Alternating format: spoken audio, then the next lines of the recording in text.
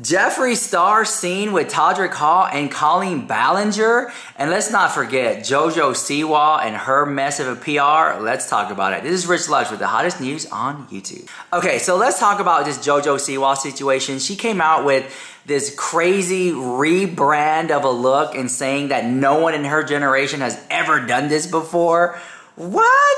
It doesn't matter. Like, we've seen this time and time before. No one has made this dramatic of a change yet. No one has made, in my generation, this extreme of a switch. And I am the first in the generation. It is very scary, but someone's got to do it.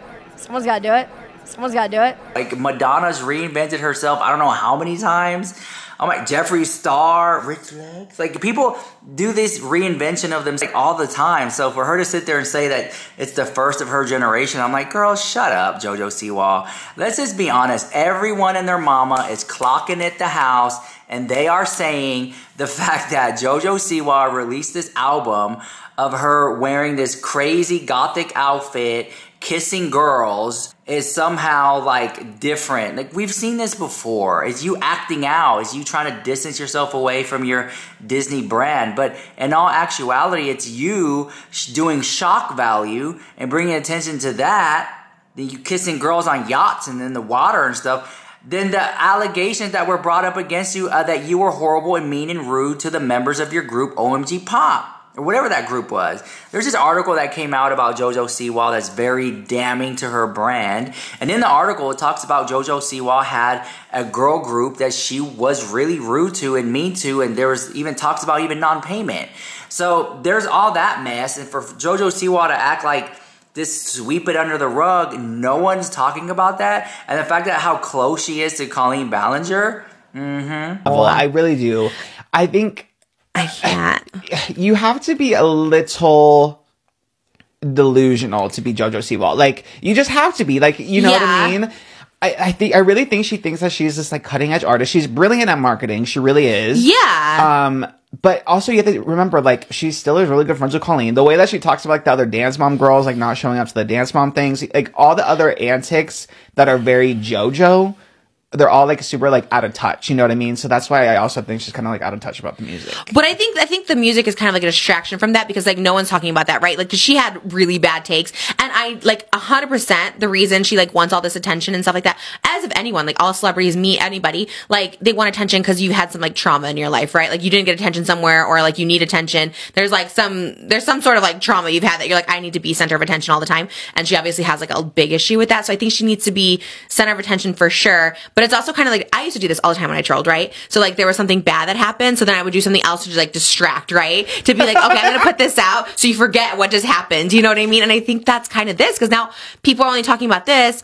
And I did watch the Colleen vlog where she goes, you know, I was just so inspired, because she gets so much hate, but she's just being herself. And I was like, the reason she was getting so much hate is because she was defending being a 13-year-old, being friends with 30-year-old. She was telling kids that had trauma to be like, oh, come here, you ungrateful little brats, like be on TV. Like, she actually said horrible stuff to people. Like, she was actually like being, the XOMG Pop stuff was awful. So no one's talking about that now. No one cares about that. So everyone's like making fun of her dance, and she's going extra with it and stuff like that. And it's all distraction. So now it looks like, oh man, people are making fun of JoJo, but it's actually like a bop, and she actually is a really good dancer, and like it's actually good. So it's kind of turning where people are like, you know, it becomes camp and it becomes cute, and you know, it's like Rebecca Black Friday, where it's just like almost like, oh, it's like a cute camp thing, as opposed to like we forgot how all the awful stuff she said like last year. You know what I mean? That's my theory. Is like all of it mixed together. It's just like a little distraction. So there's that mess of there's so much. We're gonna talk about Jeffree Star and Todrick Hall in a minute, but I do want to say, Tim, that you are aware that JoJo Siwa is currently rebranding on social media, and I'm sure you're being force-fed her new song and her new image and everything. The algorithm's really going in her favor and just pushing it out to everyone who doesn't want to see it. But anyways, I just have a lot to say about it. So anyway, as we're aware, JoJo Siwa is like the, you know, annoying ponytail glitz for kids kind of thing, right? Friends with all the predators and stuff, right? That one, and promotes them, which we'll get to as well. But anyway, there's something happening that people aren't addressing, and it is that the JoJo Siwa rebrand is conveniently coming right after JoJo Siwa got basically accused of hiring kids and treating them like shit. Example, with her and her mother refusing to allow one of the kids that they had hired to go to the bathroom and told them because they were bleeding because of a medical condition and said, just throw a tampon or a pad over it. Like, Jojo Siwa in February got completely destroyed by the Rolling Stones with an article that said about how her and her mother basically just treat kids that they employ like shit and overwork them and are awful, awful, awful people. And it's very convenient that right as this article came out 2 months ago, Jojo Siwa started to rebrand on social media. So the reason I haven't spoke about this rebrand until now, this is literally a distraction. She is purposely being so just awful so that you're then not talking about the fact that she and her mother were accused of basically treating all these kids like shit. So that's why she's doing it. No one's talking about this article anymore. No one's talking about the fact that she is, you know, her and her mother are just like borderline abusive towards kids and fucking, oh my, like all these different things, right? This is why the rebrand is happening. A big thank you to today's sponsor. Thank you, AdamandEve.com. Thank you, AdamandEve.com, for sponsoring this video. A portion of the proceeds goes to help fight and find a cure for HIV and AIDS. And use code LUX, L-U-X, at AdamandEve.com for free shipping, 50% off, duh. So it's a no-brainer. It's practically Black Friday prices. So check out AdamandEve.com. Use code LUX to save some money. So thank you, AdamandEve.com, for sponsoring this video. Let's get on with the drama. Okay, so Todrick Hall, which I've met before, Jeffree Star, which I've met before. I never thought they would be in the same universe together, like in the same room, breathing the same air. When I saw this happen, I was like, no way. No way is Jeffree Star and Todrick Hall in the same room. So this is what happened. So Todrick Hall threw this big birthday extravaganza eleganza, right? Which is huge. I wonder if like RuPaul was there. I don't know. Like I always wondered like who was there. You know what I'm saying? But anyway, so he threw this big party and it looked fabulous. It was like cowboy themed. Like I liked the whole vibe. Like it was a moment, right? Now fans are starting to piece it together saying that this party cost like $15,000 or something like that. And I was like, no way, really?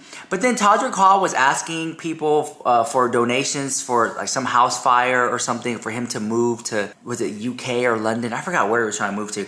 So people were saying, did he use that money for the party and things like that? I don't know. But he hasn't said anything about it.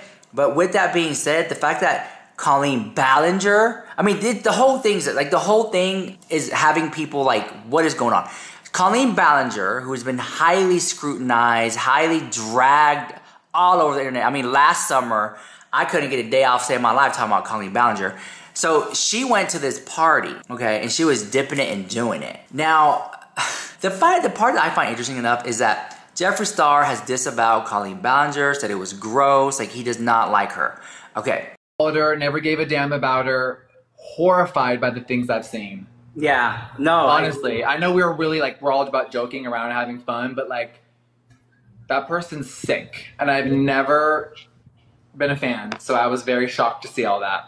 And I'm glad you said that, because a lot of people are afraid to speak up, so that's good. Why? Yeah. I don't know. That's my official quote to Rich Lux. There you go. You heard it here. The primero impacto exclusivo en vivo. About it. Period, bendeja. It's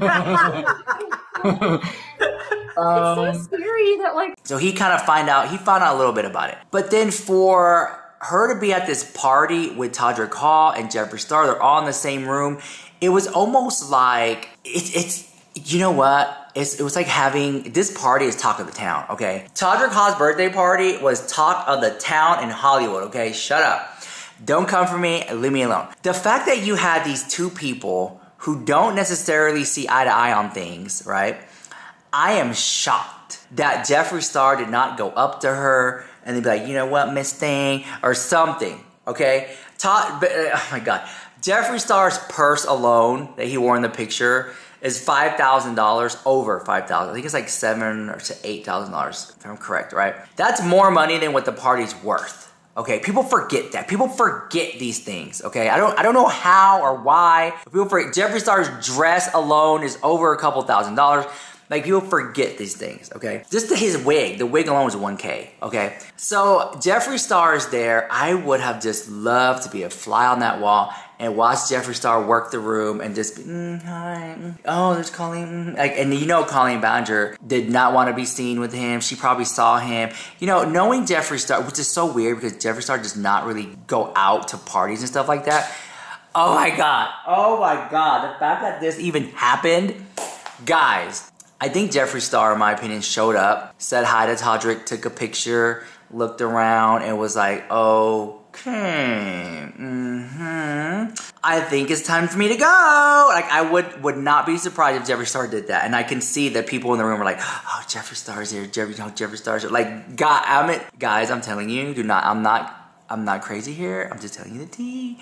So, I don't know. I found that to be interesting. The whole thing. Now, I do think that Todrick Hall, in my opinion, even though he is friends with Colleen, he has doubled down on their friendship. I think that for his 40th birthday party, maybe he could have had like a really close-knit dinner with some of his closest friends and have a Hollywood party and then have like a close friend party. Because now that Colleen Ballinger's there, all the heat is on him. People are talking about Todrick Hall. And it's like he just released a new album on top of everything else. And I was like, oh my God. Was this to drum up drama? Because if it is, it's working, okay? It literally is working. So anyways, let me know what you think about that drama in the comments down below. This is Rich Lux with the hottest news on YouTube. Mwah.